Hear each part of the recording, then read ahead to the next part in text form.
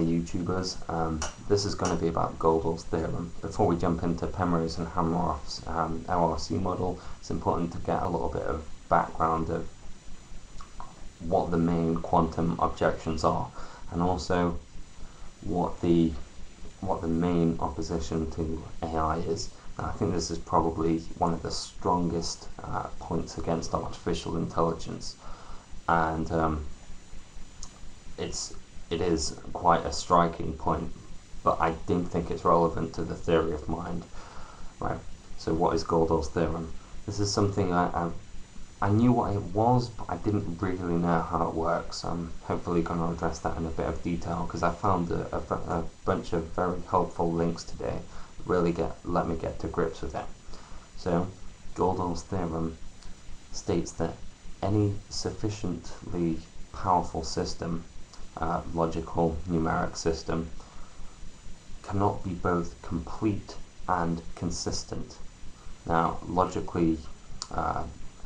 or numeric system we could take to be a Turing machine, although theoretically the Turing machine is infinite. Only our constrictions of Turing machines have finite resources, so Gödel's theorem does apply.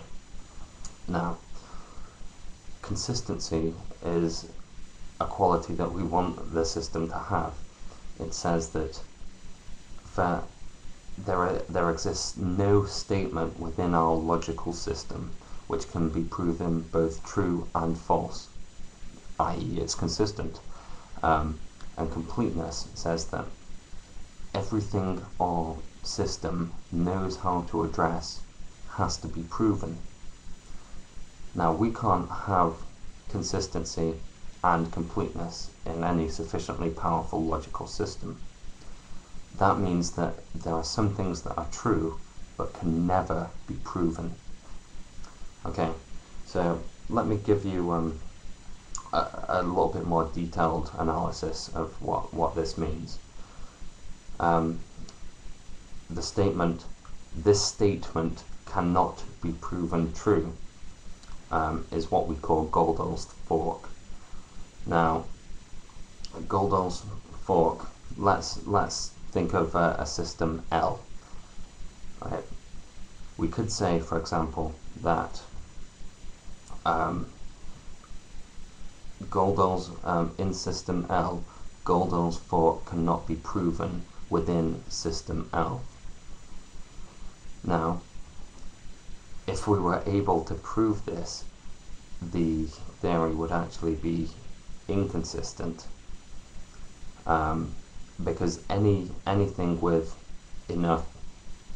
any system that can make up its mind about its consistency is inherently inconsistent. I know that sounds like a paradox, but please check out some of the links. I'm sure it goes into a better explanation than I have. But think of it in similar terms to the liar's paradox. That is the sentence, "Everything I speak is a lie." Okay, now if everything I speak is a lie, then the sentence "everything I speak is a lie" is actually true, which means everything I speak isn't a lie. Now, if the sentence "everything I speak is a lie" is false, then I have just lied. So therefore that statement, well, it's a complete paradox whatever way you look at it, and this parallels with Gödel's theorem. Now, what the quantum physicists want to say is that there are certain things, not just Gödel's theorem, but the halting problem, which Turing acknowledged, and there are a few others out there, but these are the two I'm most familiar with. There are certain things that mathematicians can spot that are uncomputable. They basically say that the human brain can do something which is beyond computation, and there are also many objections to this. Ray Kurzweil, Ray Kurzweil, or something like that. He says that humans can only estimate non-computable algorithms, and so can machines.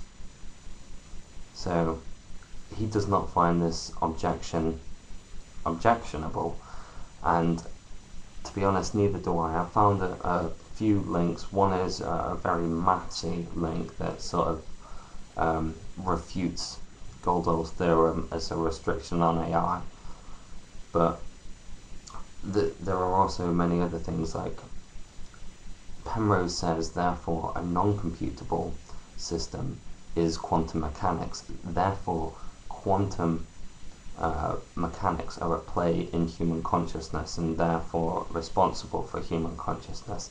Now I find a few problems with this. I don't know specific details. If someone could enlighten me on this, but I would think that quantum theory as a formal system cannot defy Gödel's theorem either.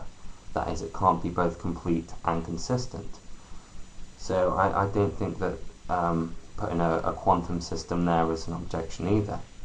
Even if it is an objection, we are at the cusp of getting quantum computers. So I don't think we need quantum computers, but if quantum computers are needed, then we are able to carry out these quantum functions and thereby negate this difficulty.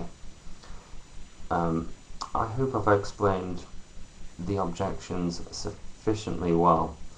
My objections, of course, being that humans can't do anything that's beyond computation, and we can only estimate it. And also, even if secondly, quantum theory might not be able to defy Gödel's theorem. This one I'm a little bit unsure about.